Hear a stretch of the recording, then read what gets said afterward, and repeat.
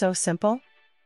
What's fantastic about this is that one may engage in a few cardio exercise sessions during rest days rather than relying only on the cardio exercises one typically does at the conclusion of each workout, which is, after all, almost always particularly effective. Heavy lifting is highly recommended. This is contrary to what is often believed, particularly among athletes.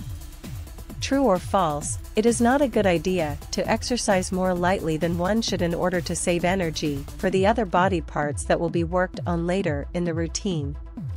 It is true that no matter what program a person is using, they cannot achieve the best results if they do not train hard. Per muscle group, only one workout is allowed. This is significant and relatively simple to do. You don't have to do a separate workout for each part of your body if you do simple activities that are just as hard. Make your workouts brief.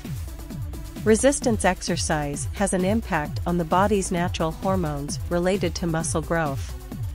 Long workouts raise catabolic cortisol levels, but intense exercise raises testosterone levels. You may benefit from both worlds with a 60-minute workout. With this practical and effective exercise program, one may now achieve extreme fitness.